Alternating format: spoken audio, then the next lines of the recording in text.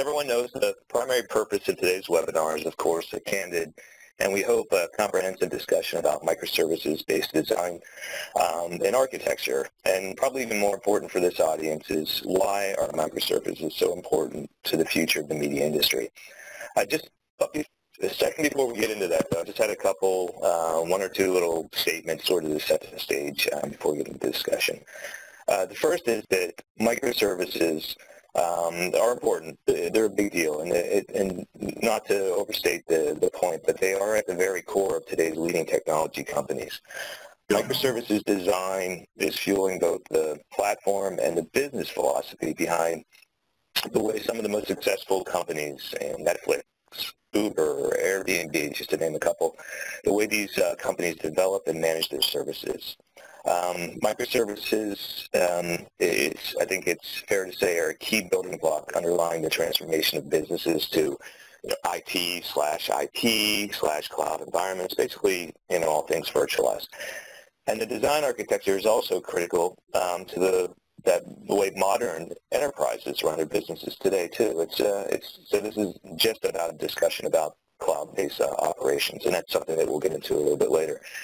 So the reason this discussion we're about to have is important to media companies is that there's really not, there's no longer any reasonable doubt that any broadcaster that wishes to remain competitive and relevant in the future is really going to need to eventually migrate to a more agile and flexible technology foundation.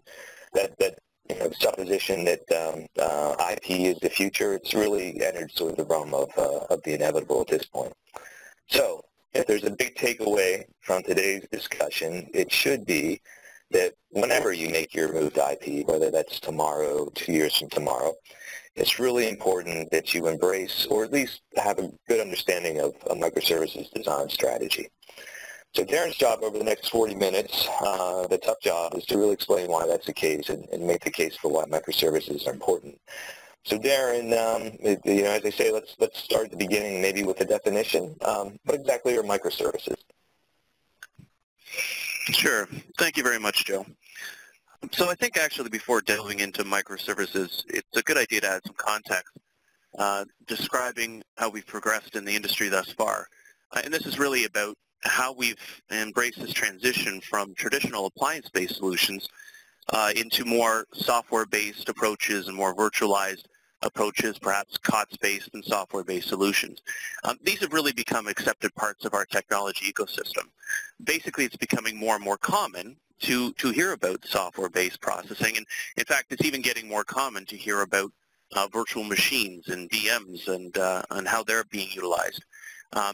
So the essence of a virtual machine is effectively to take an application along with an operating system, you take an image out of that, and then out of that entire image, you create a deployment in a remote location in a separate platform, and that's sort of what a virtual machine entails. The next, and what we've been hearing a lot about in the industry lately, is this concept of containers. So, for example, Docker would be a container that's very popular in use. Basically, that's a more optimized way of separating applications and achieving virtualization. Effectively, what it means is that you have a singular operating system along with isolated applications and application processes to accomplish separate discrete goals rather than having this big VM images in the virtual machine space. Now, what microservices actually represent is the next phase in that journey. It's a fundamentally different way of developing, and we're going to use this term cloud native, and that's a little bit different from cloud native, which we'll talk about in the future. But it also does not necessarily mean that it's cloud exclusive. We will come back to that a little bit later. But what it really means is that there's no direct reliance on the operating system, and inherently that the application, or at least the solution, was developed natively for an environment where everything can operate as a service. So when we say that it operates as a service, we really mean like everything from storage to networking or even any sort of computer processing tasks. Those can operate as a service, and then we interface those together to solve a solution. So in short, when we have a microservice, or perhaps more appropriately, a microservices-based architecture, what it really is an approach to both software development as well as deployment. that can isolate the application from the underlying infrastructure completely. The goal really is lighter weight, easier deployment, easier maintenance, but without these big applications. And these are really going to work better in a cloud-native sort of paradigm. So I think the first step when you're thinking of microservices is to consider what you're trying to accomplish as an overall problem. And then you break that problem down into discrete functional elements. Usually these are going to be processes, but basically what you try to do is to decouple and decompile your larger problem into a set of small steps. So what you would generally do is you take a very large solution, generally represented as an application, and you break it down into its smallest reasonable components or functionalities. And again, each of these would typically run in their own process or as a separate service. And it's important to note that this applies to not just how software developers approach the solution, but also to how like a solution architect or an enterprise design deployment methodology is planned. So sort of at both ends of that spectrum, from the actual software implementation to the actual deployment, there needs to be this conscious and active intent to separate these functionalities into their smallest reasonable elements. So it applies to when the software developers implement a solution. They do it in such a way that the functionality can be compartmentalized. But it also applies to the operation team, the system architects or solution architects, and even the operations department, so that they leverage those exact same principles in their deployment. The idea is that then you take these individual microservices and you chain them together. This is usually referred to as a service chain. And we do this to solve a particular problem. And then you can chain these service chains together into more and more complex and involved solutions. And in this way, we can solve more complex and involved problems. The key, however, to all of this is that you're continuing to work and you have visibility into these very small independent processes. Oh, great. Great there. Now that sort of was in the, I guess, in the clinical or the generic realm. Can you bring it back and tie it to the media industry? So what are some examples of microservices in a broadcast environment? Sure. So I think maybe a good example of this is to look at a typical broadcast plant. And the way that we've typically gone about deploying a full end-to-end solution for broadcasting purposes is that you have all of these discrete appliances. So you might have ingest devices, you might have processing appliances, you might DAs, switchers, playback systems, graphics, loudness correction, etc. Typically in a baseband world, what we would do is we would connect these together over SDI, so some coax and some VNCs that are all chaining these individual functionalities represented by appliances together. In the software or IP-based world, these might be replaced with 2022-6 senders and receivers rather than over SDI. But what you can do is you can consider each of those individual appliances as sort of minimum microservices. But I think we can even do a little bit better. We can take each of those individual appliances and we can sort of decompile what each of them are doing from a functional standpoint, and then we can create microservices out of that. So take for example something like a playout system. So if we have a playout system, it's made out of obviously the playout functionality, but there's also a graphics engine, an internal switcher, but there's also things like closed caption integration or audio processing. So what we can do is we can take all of those and all those sub-elements and we can create them as potential microservices. So we might have a graphics microservice, we might have a caption microservice or an audio processing microservice. And then we can chain these together to create a service chain and effectively realize the same sort of functionality that playout server would achieve. And we can do that across all the various aspects of a broadcast plant. And so each of those larger appliance-based models get deconstructed or decompiled into their smallest functional elements. Each of those become microservices, and then we can chain them together to solve a solution. I think maybe the easiest way to think about the potential of microservices is to take every part of the broadcast network today and think about them as running as independent software processes and then working together on a common communication backplane to achieve a particular goal. Got it. Okay. I guess I'm left with I get this image in my head of sort of all these processes, you realize in software sort of floating around, and chained together. Can you talk about, I guess the gap in my thinking is, can you talk about, sort of the connective tissue and how these things are linked together? Yeah, that's actually a really good question. Typically, microservices, when they're chained together, they're not directly applicable to, or at least we haven't seen them as directly applicable to broadcast and media. So in the past, it might be things like telco related communication, and there's a lot of database communication activities and that sort. But when we actually apply it to a broadcast or media operations infrastructure, we have to consider how we're going to be passing these big frames, this big sets of information between them. And the fact is that there isn't a one particular type of transport protocol that applies. The fact is that it all comes down to the application. It comes down to what you're trying to solve. So in some cases, it's going to end up being 2022-6. So each service will be normalized to interface with 2022-6 as an example. So each and every one of these will have an input that has 2022-6 and another would have an output that corresponds to that. But that doesn't mean it has to be that. It could instead be all transport streams. So you could connect them all using multicast traffic or perhaps AES-67 or any of these sorts of things. The fact is that the key point here is that microservices by definition don't necessarily have a particular communication element. It's more of an architectural style. But when you implement a microservices deployment, what you do is you determine what the best communication backplane is going to be. And in some cases, we can look at sort of newer communication protocols like RDMA to achieve the same benefits of microservices, but all of the performance of in-memory communication. And so really the question is, or the answer to that question is, it depends.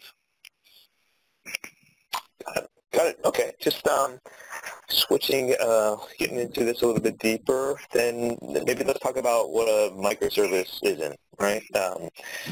So a popular definition of a microservice-based design is that it is a deconstruction of monolithic design principles. So can you talk a little bit about that and maybe compare and contrast these two approaches? Yeah, absolutely. So when you think of monolithic design or monolithic applications, these are pretty much what we're typically used to seeing as a software application. Putting aside some of those more recent advancements that you described in your introduction there, Joe, monolithic application design is what we typically associate with an application in a either in a processing application or in a desktop application.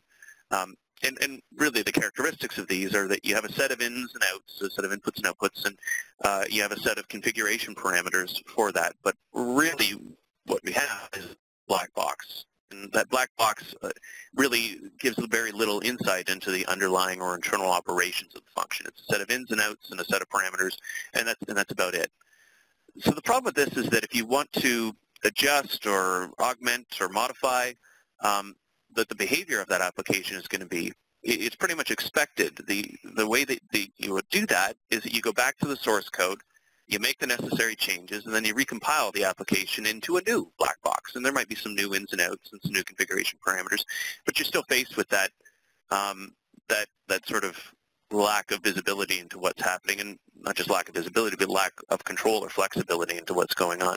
Now, you might chain some of these big black boxes together to achieve a workflow, but it's still really pretty opaque as to what's going on under the hood within each of these separate functionalities. So not only does this present a pretty huge reliance on the initial developer, because you're effectively handcuffed into whatever that black box they've given you is, and you have to go back to them if you want any of these changes, but it also introduces a lot of risk. The fact is that as these monolithic applications grow, so does their instabilities and potential for errors.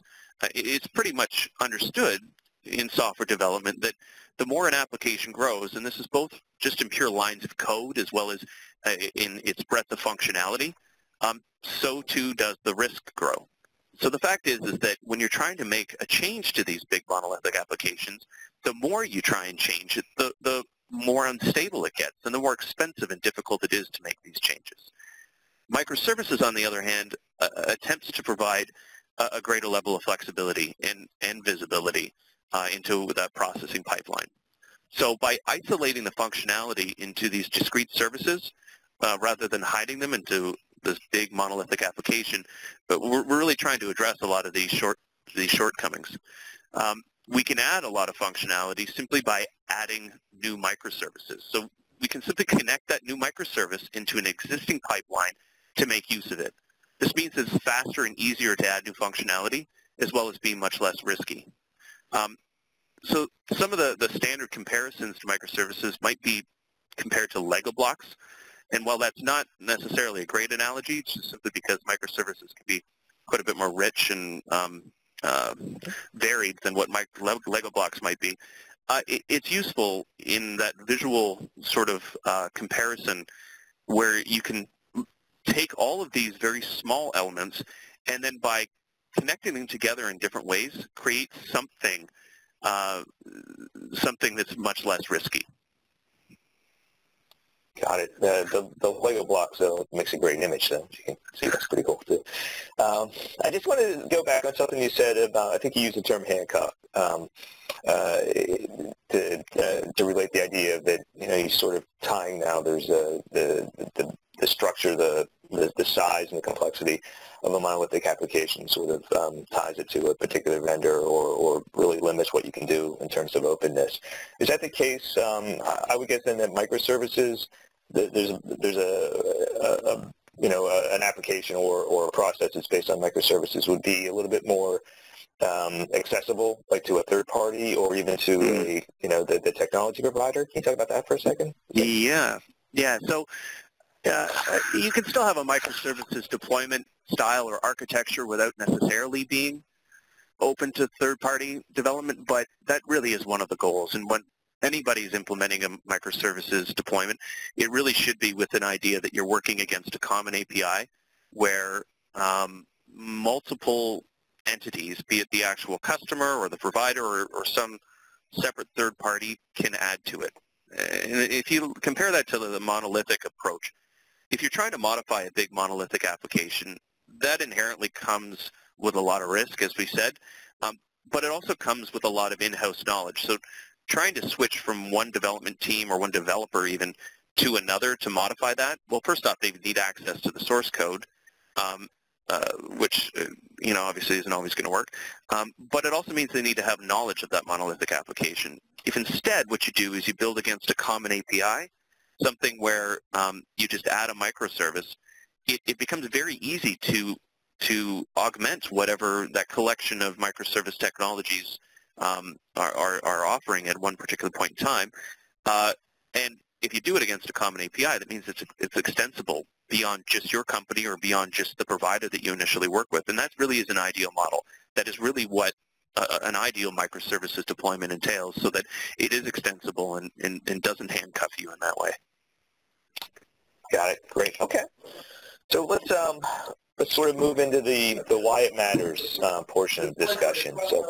So Darren, what you've been talking about here, it really seems like it's pretty low-level building blocks, software code. But so the question is, why should media company executives, let alone the technical staff, broadcast engineers, be concerned about these building blocks and microservices? Why should it be important to at all levels of an organization? So there are a lot of reasons, but maybe let's just start with an example. So take, for example, a word processor. Many of us, use these very powerful word processors, but in all likelihood, most of us barely use 1/10 of all the features and functionality or power of that application. The problem with that is that what ends up happening is that, well, first off, we're paying for 100% of that application. So to get access to that 1/10 of functionality, we're paying for 100% of the application. But it also means that every time you want to update it, you need to download the entire thing, even though you're using only a small portion, or even though only a small portion of it will have changed. Now, that's just a word processor, but now compare that to the complexity of today's broadcast environments. You're paying for 100% of all of that technology, processing power, and network utilization, but you may only be using a fraction of the features. So effectively, what microservices allow you to do is to design more efficient networks and processes, because you can isolate the functionality to be precisely what you need it to be.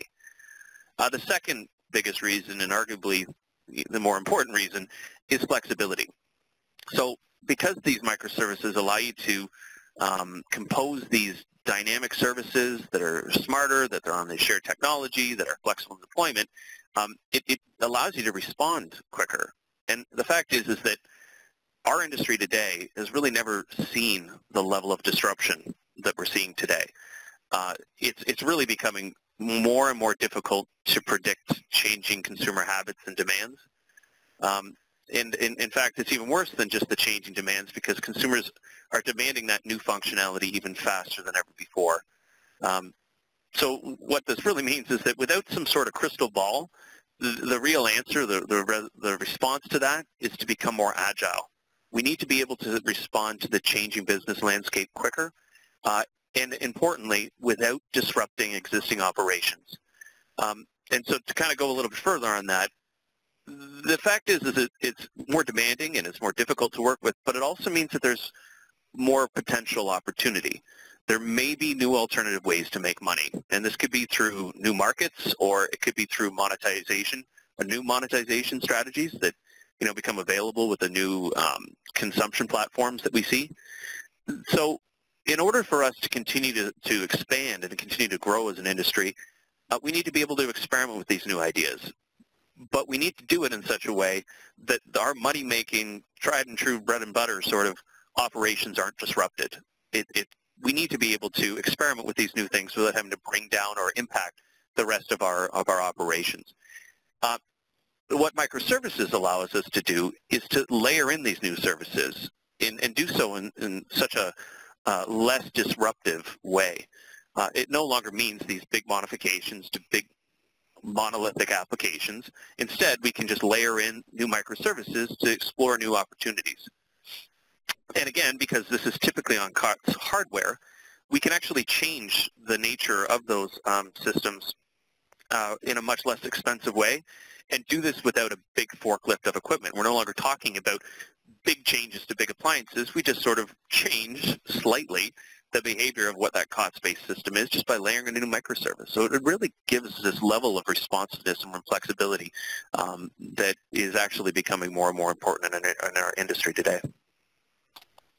Got it. But I guess I want to make sure that this isn't just important to companies like Netflix and Hulu, or even the Ubers and Airbnbs of the world, for that matter, that those that grew up on or sort of native IP networks. No. I think that it's important to any technology company really that's looking to stay competitive today, and that this is sort of regardless of their background or their pedigree. I don't really think it's debatable that in today's world or industry that we're going to be transitioning to IP and to COTS and perhaps even to some form of cloud. And I think that the industry recognizes that it's pretty clearly understood that software and virtualization are going to be big parts of that. What microservices allows you to do is to really take advantage of these technologies, these transitions to that IP and COTS and software-based world. That's really what microservices allow you to do. In a lot of ways, it's actually interesting you mentioned Netflix and Hulu, because these are precisely the forward-thinking companies that have had such a disruptive influence on our standard broadcast market. And in order for more traditional companies, so to speak, to remain competitive, that will require a lot of the same sort of thinking, because we are seeing that influence in competitiveness from different and new competitors who really are looking at the world a little bit differently. Got it. Okay. Okay. Now, you mentioned earlier, you used the term cloud native. Gets thrown around a lot, or starting to get thrown around a lot. And it's often offered as a sort of an opposition or contrast to the term cloud enabled.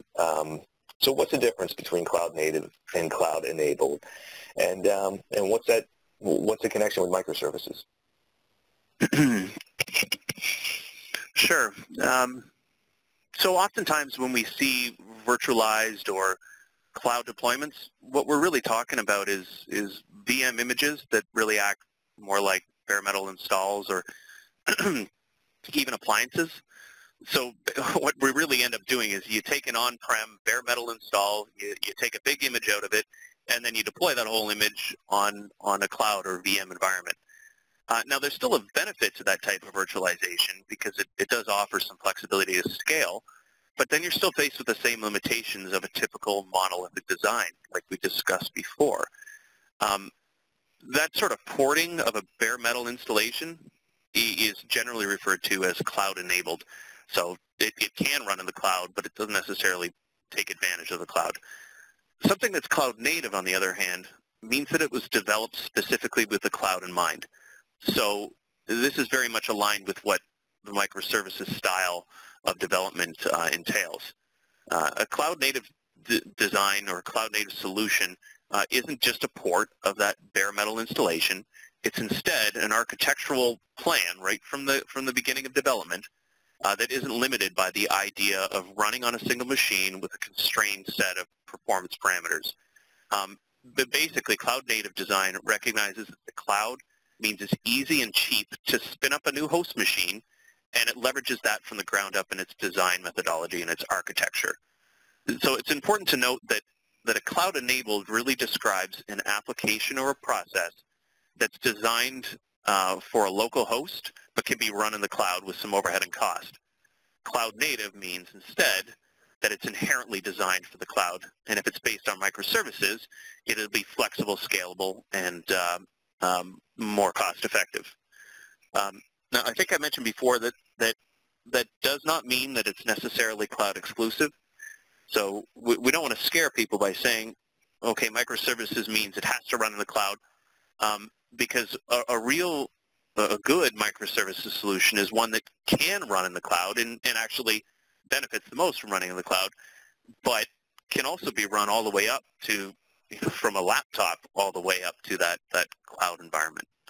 And that's really the benefits, or one of the benefits of microservices, is that flexibility in deployment.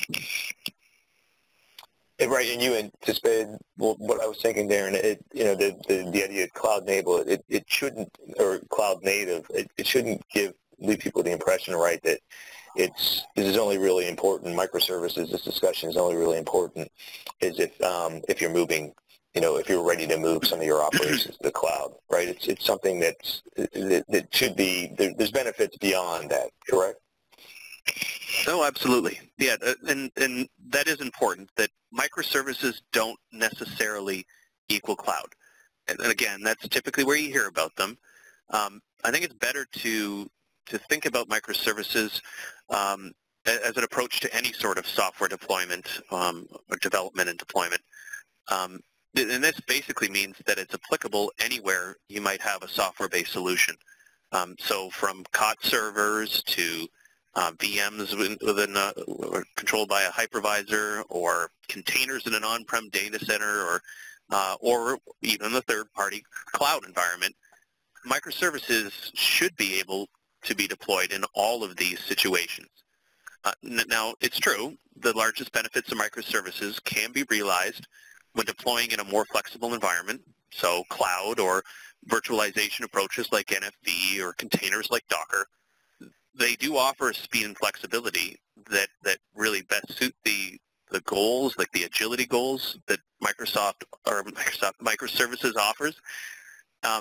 But pretty much any deployment infrastructure can benefit from the visibility, the upgradability, and the isolation from risk that microservices offers you.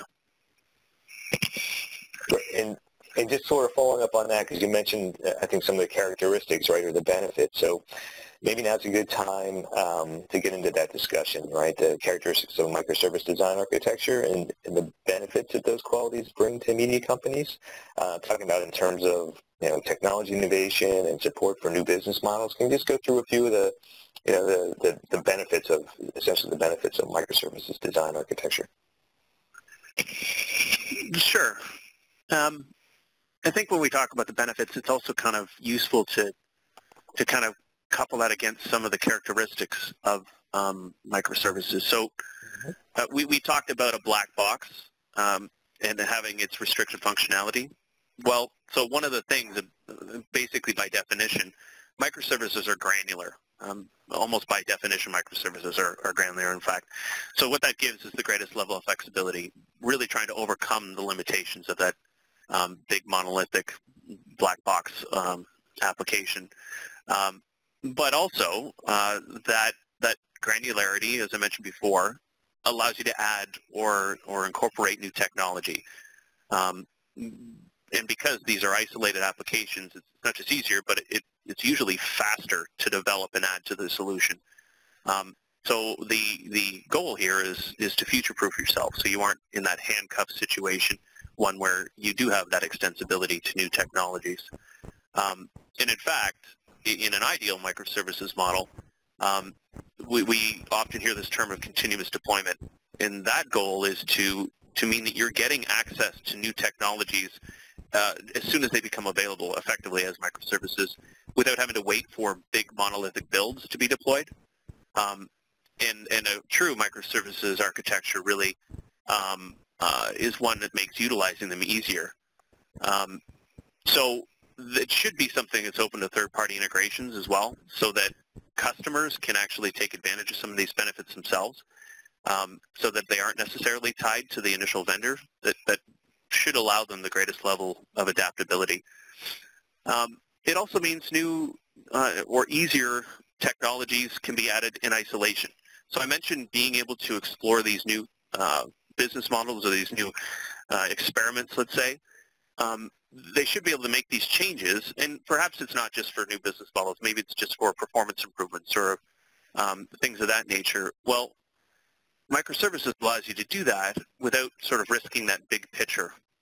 They can simply add in new microservices, perhaps operating in parallel, without bringing down their other applications. And those could be existing monolithic applications. So you could sort of extend it almost in a hybrid way.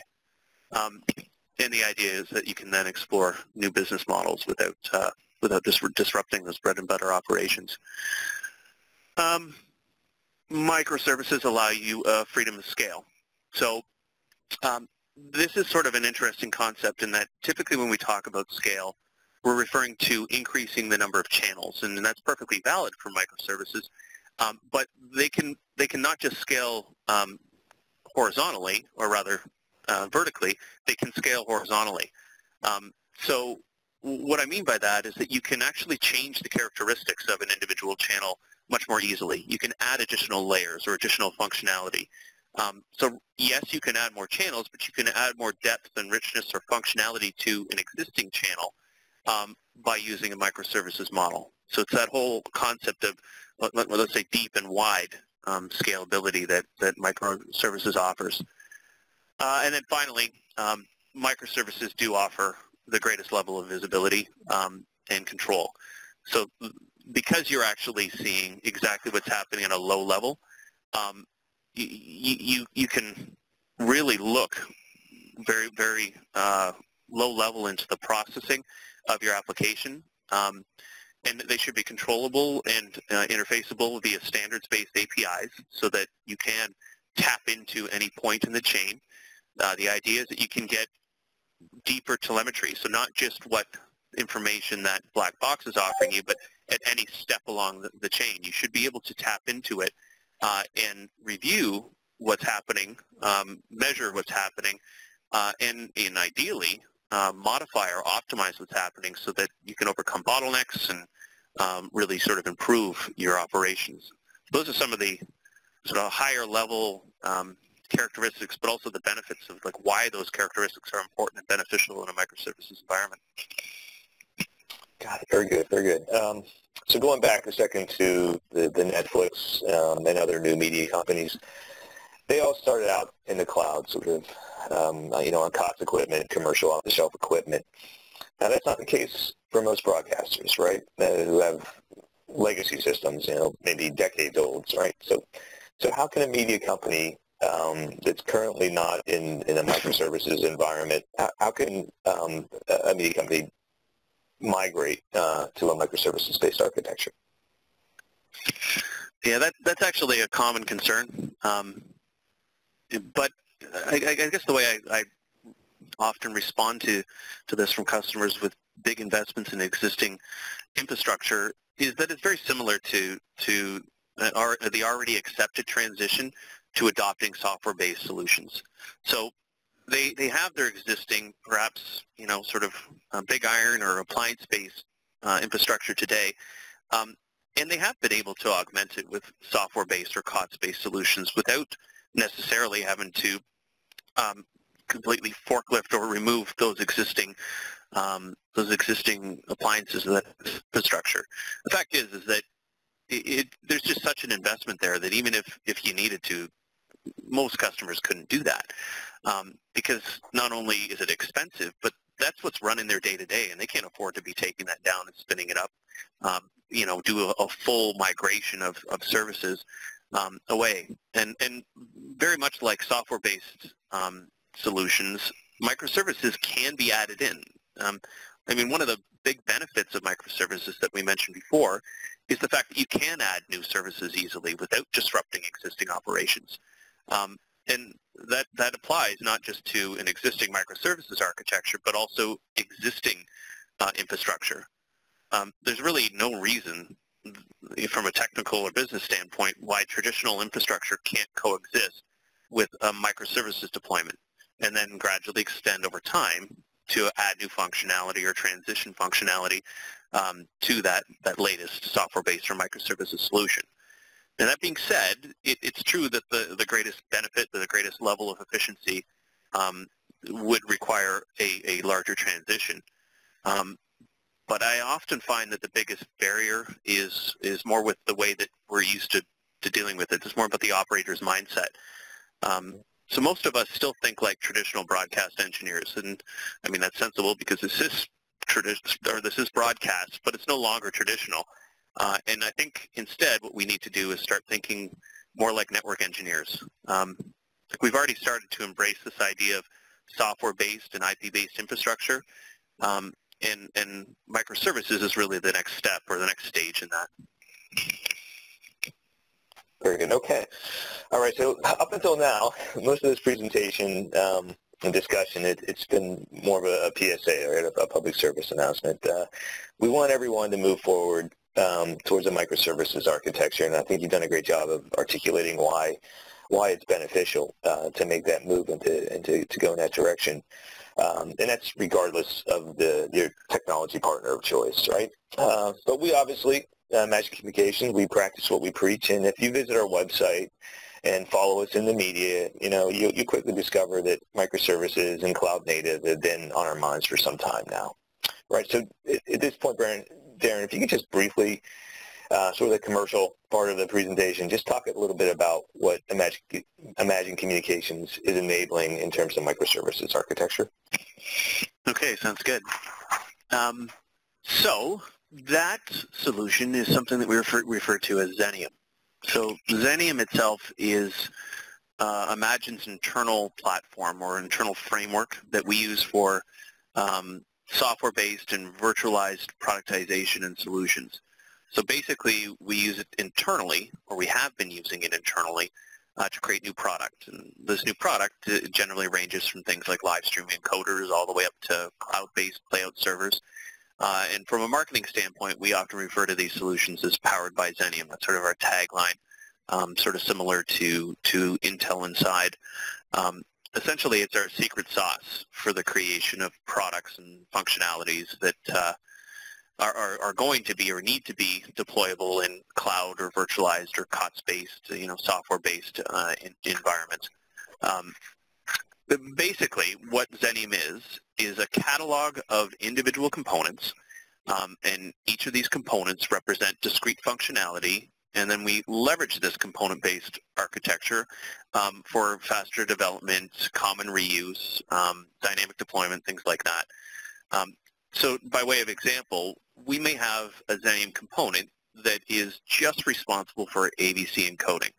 We might have another that's just responsible for transport stream multiplexing, and then maybe another for a graphic overlay. We can connect these components together, and we call that connection together something known as a blueprint. We connect them together to achieve a particular functionality required by a product. So as a basic example, if we wanted to create a live streaming encoder, we would take an IP source component, we connect it to a transport stream demuxer, to a decoder, then to an encoder component, and then to a TS muxer component, and then to an IP output component. And this chain basically allows us to become a live streaming encoder. Now, if we want to modify that instead to support a product that needs to capture to disk, so maybe it's a live ingest component, that last component, that IP output component in the live streaming encoder or transcoder, would be to add a file writer component. And just by adding that file writer component, we've now created a new type of workflow, and that basically supports a new productization activity. So we get a lot of that reuse and a lot of flexibility in our productization activities and our responsiveness to customer needs. So that type of architecture should sound familiar because it in fact directly mirrors the microservices style of development. And in fact, Xenium itself is an actual pure microservices architecture. It's actually the only true microservices platform in our industry today. When we started developing this several years ago, we didn't necessarily refer to it as microservices. That term is relatively new, let's say. But we did identify a need for this type of software model, this type of approach to development and deployment, particularly because we were seeing the need for cloud and virtualized solutions, or rather the success of cloud and virtualized solutions. So over time, what we've done is we've built up this catalog of components, each representing a discrete functionality. And we have quite a number. We have over 1,000 discrete components in our catalog today, each representing that separate functionality, such as I've given examples to already. But in fact, what's happened now is we've reached such a critical mass that we're now starting to work with customers to work directly with that Xenium framework.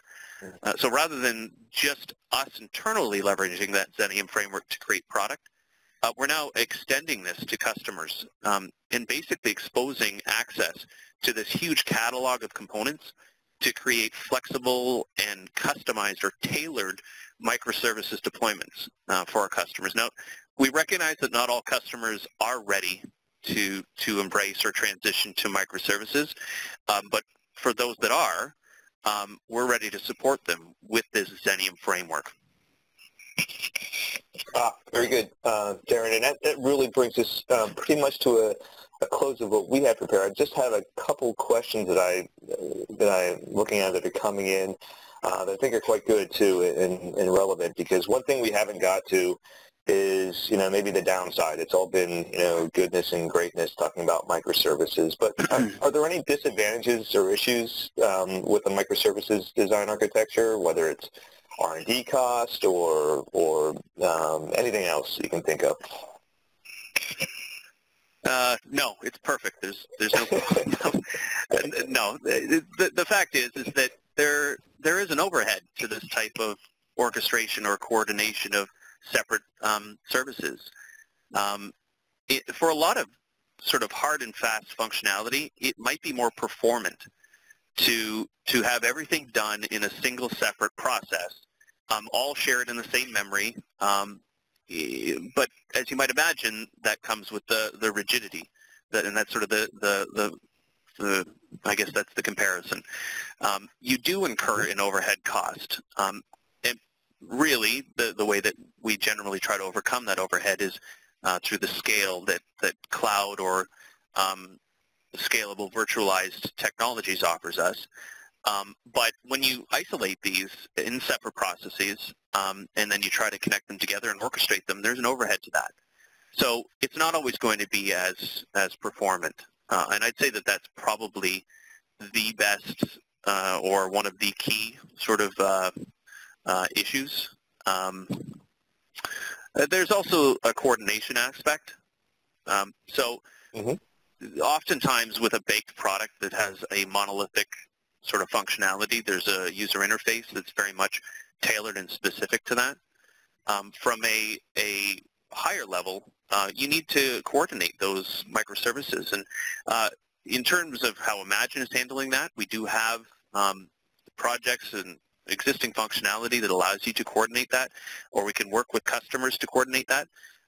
But that is an element of complexity that comes into microservices. How do you coordinate these various separate microservices to come together to meet an end-to-end workflow? So that would be another sort of downside. Got it. And this one might be a little bit involved, and we do have a few minutes left, but and this sort of gets into that realm of software-defined networking and some of the cloud architecture. But what about things like OpenStack and network functions, virtualization, NFV? How do they pertain to microservices?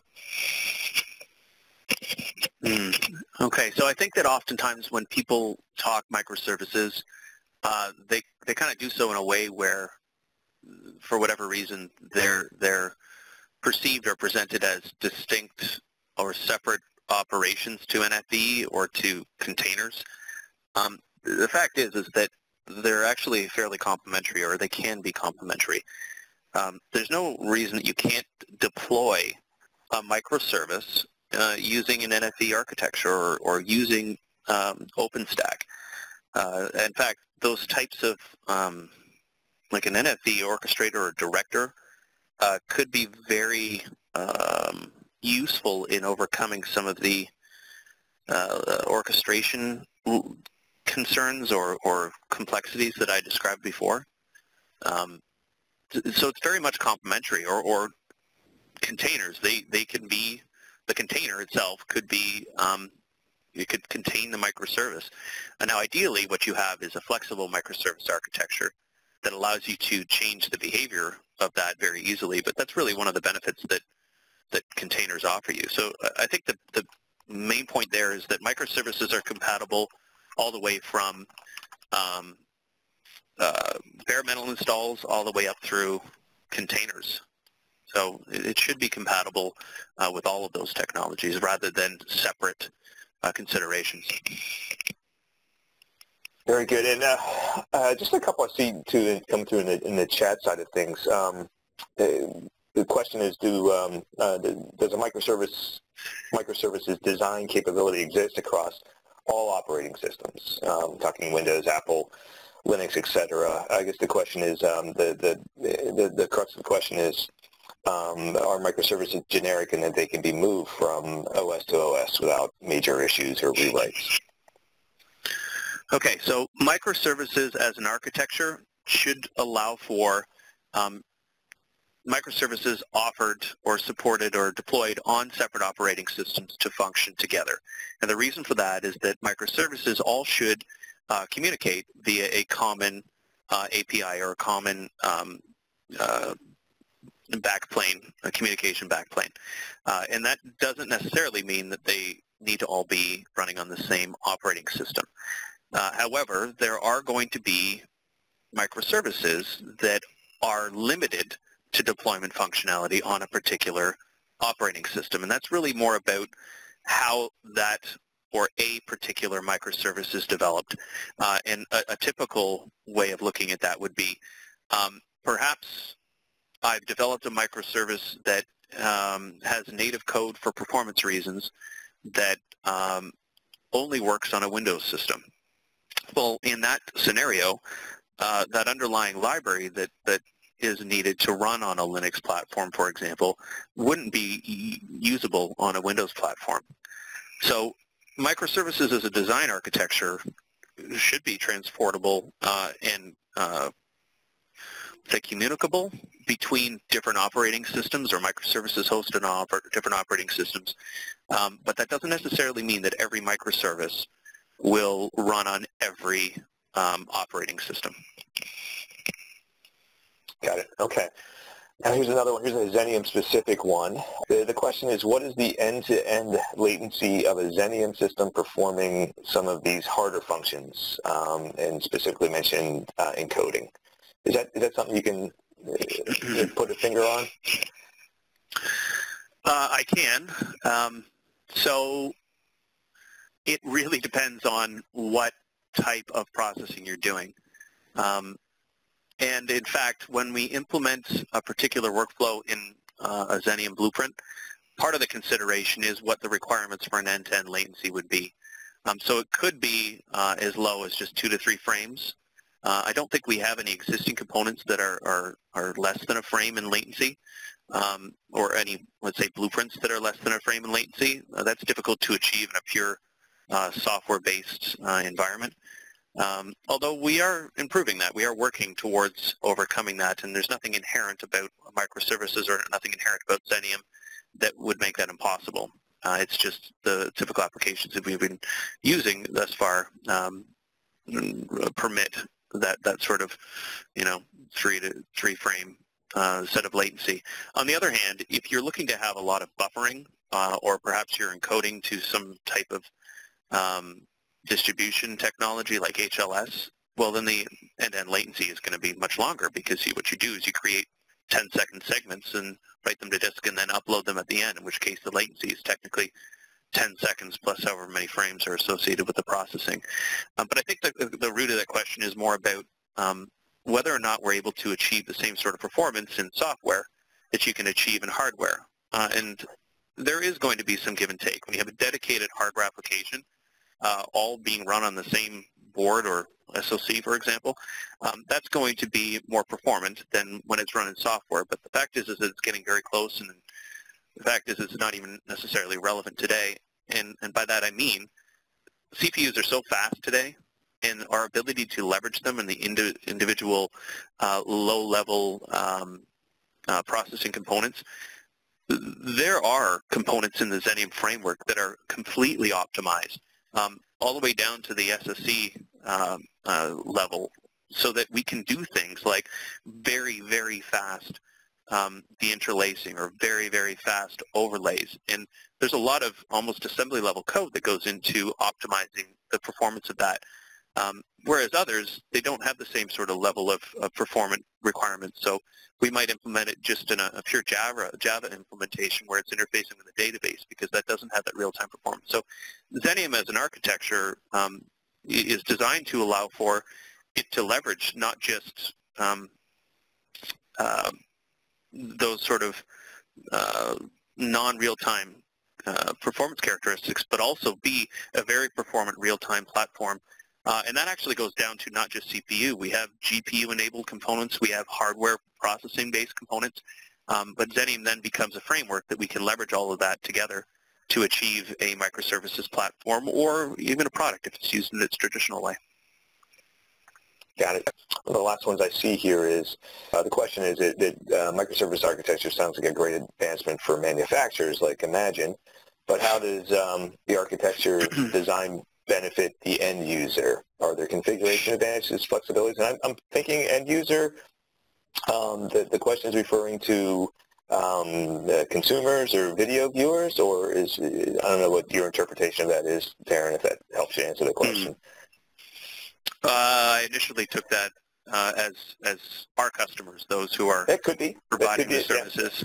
Yeah. I mean, to the end consumer, i.e. the viewer, well, they're the ones who are really driving this. This sort of solution is how do we respond to those demands, the changing consumer landscape. I'm going to choose to interpret that question as how does it benefit operators, people who are using this type of equipment, versus how does it benefit someone like Imagine. So Imagine has used a similar sort of technology architecture, Xenium as an example, to create products more quickly and with a greater level of reuse. So that's our internal benefit. But the whole microservices solution set and the whole concept of microservices isn't even really something that we use ourselves. And we have a microservices platform that we use to create product, but when it actually becomes a microservices architecture, we're really talking about how an operator, how like a broadcaster, for example, would use this platform. And it's with all of those same benefits. It's the ability to change their behavior, to change their operation structure without having to modify big black boxes and monolithic applications. The ability to spin up new resources without having a big forklift operations. It's the ability to do that without having to disrupt other apps. It's all the benefits, basically, that we described. Those are all really relevant to how a broadcaster would make use of a microservices platform rather than how we would actually benefit from it. So I think that all of the benefits that we've described, most if not all of the benefits that we described, are relevant to the broadcaster, because what we're talking about doing is exposing that big catalog of components, that big catalog of technology to the end user.